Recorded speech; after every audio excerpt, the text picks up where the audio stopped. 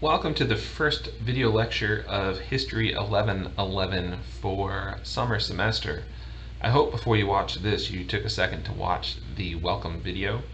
The welcome video gives you an idea of what to expect and how the class is going to go. For this video here, we're going to look at what I call prehistory.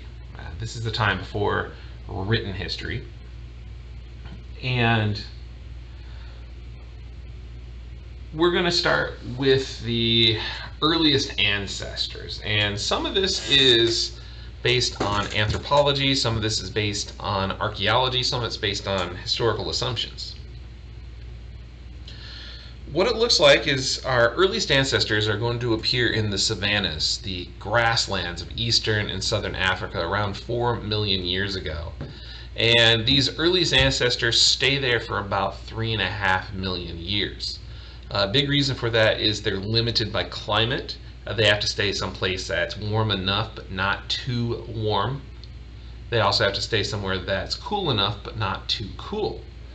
Once fire is tamed, all bets are off, because with fire people can move into colder and colder climates. And once fire is tamed, these early ancestors of ours begin to move into places like Europe and Asia.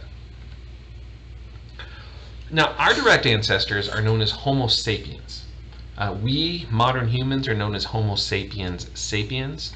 Our ancestors are just Homo sapiens.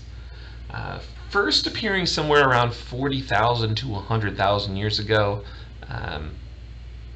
It's going to bring in the beginning of the Paleolithic or Old Stone Age. Paleo means old, lithic means stone. These Homo sapiens are hunter-gatherers. That means that they have to track down every bite they eat. There is no agriculture at the time. And because everything has to be caught or gathered, you're going to find small groups, no more than 50, and it takes something like 2 square miles a day to feed one person. So it's lots of hunting, lots of gathering. Because of this, also the food gathering, it's a job for everybody. The men are going to hunt big animals, big game.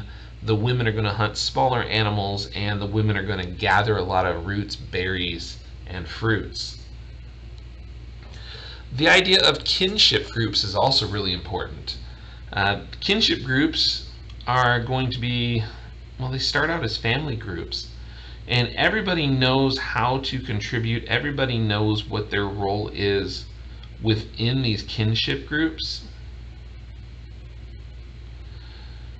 It teaches them their role in society. It teaches them day-to-day life. It teaches them, what to eat, what not to eat, what plants to use, what plants not to use, their basic belief system, everything else. Now, you may have heard of Neanderthals. Neanderthals are our closest cousin, and they lived somewhere between 120,000 to 30,000 years ago. Much more robust than what Homo sapiens were. Thicker bones, stronger. That was mainly so that they could survive cold climates. And Neanderthals were just as advanced as Homo sapiens. They had a form of speech. They had burial rites and rituals that surrounded death. And they also interbreeded with Homo sapiens.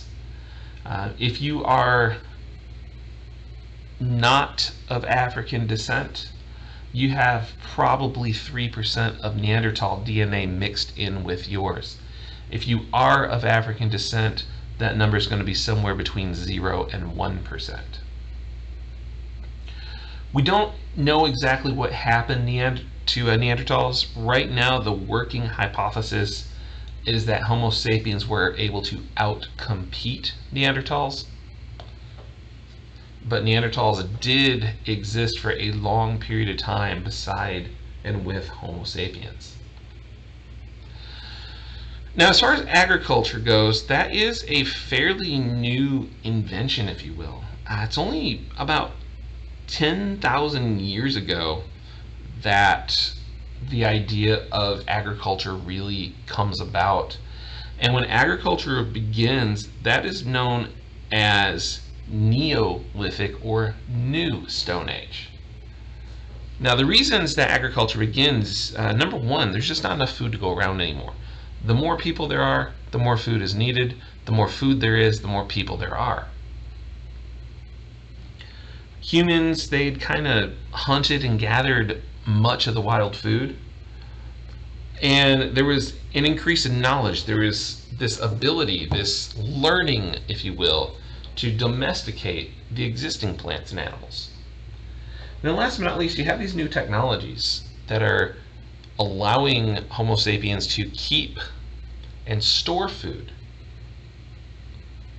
to transport food, to make it easier to do agriculture. Closely related to agriculture becomes animal domestication, and the first animals to be domesticated are sheep, goats, and pigs. And this domestication begins in Western Asia, what we think of today as Iraq and Iran. Once this idea of agriculture and once this idea of animal domestication begins, it spreads fairly rapidly. And before you know it, the entire Western Asia region is using some form of agriculture and some form of animal domestication. You see this especially in what we know today as Mesopotamia or the Fertile Crescent. Along with the rise in agriculture, you get the development of villages. Once people don't need to move around anymore and they can settle in one place, villages start to form. And the idea of villages creates the idea of the artisan or the craft worker.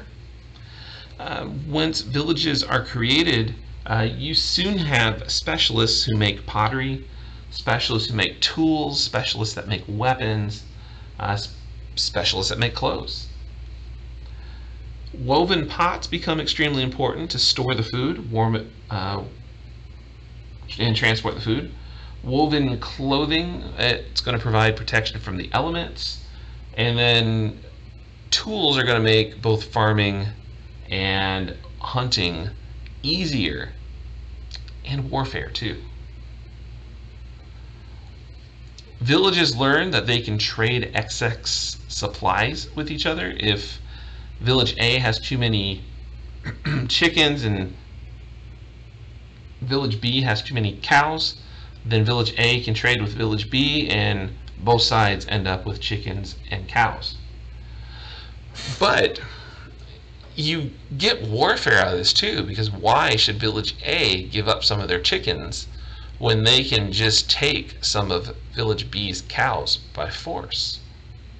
So warfare is going to be a development of the agricultural age and this village life. You're also going to get city life. As the villages grow, cities are going to begin. And your first cities are going to develop right around 3500 BC. And cities are going to have farmers, cities are going to have artisans, cities are going to have merchants to sell you the stuff, but cities are also going to have warriors and administrators too. These warriors, these administrators, they protect the city in some way or another, but they don't really produce, they don't really give back. They just take. One development that comes out of the idea of city life is irrigation. Irrigation is going to allow places to expand agriculture by bringing water from the source to the fields. And the first place you really see this in large numbers is what we know of today as Mesopotamia or the Fertile Crescent. There are people who learn how to tame the rivers, the Tigris River and the Euphrates River, and this allows food production to increase, which means, of course, population is going to increase too. Before you know it, we have something that looks like civilization. You can really say the first civilization begins around 3000 BC, and it was known as Sumer, or the Sumerians. And it was located at a place where the Euphrates, the Tigris, and the Arabian Sea all meet, basically modern day Kuwait. And within Sumeria, there were three classes of people. There were the nobles and priests, the upper class, commoners, who were the middle class, and then slaves, who were, of course, the lower class. Each of these classes had slightly different rights. Each of these classes had slightly different laws. Each of these classes had slightly different duties and expectations. Trade moves from the village level to the civilization level, and the Sumerians actually developed a form of math that we still use today. Sumerian math is based on the number 60, and if you think about it, 60 seconds to a minute, 60 minutes to an hour, 24 hours to a day, which is a multiple of 60. You have 3 feet in 1 yard, 12 inches in one foot. You've got 360 degrees in a circle. So all of those factors of 60, or multiples of 60, were what Sumerian math was based on. Sumerians also invent the idea of cuneiform, which was the first true written language. And then Sumerians are also going to be one of the earliest people to invent an organized religion. And this organized religion is used to help them understand nature.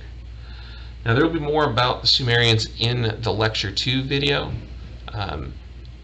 Remember, this is a summer course, so there will be 2 lecture videos per week. This lecture video, just to ease you in, I want to keep kind of short, so we're going to stop here. Make sure you get all of your lesson 1 work done, and then start working on lesson 2. All right, we'll see you soon. Bye.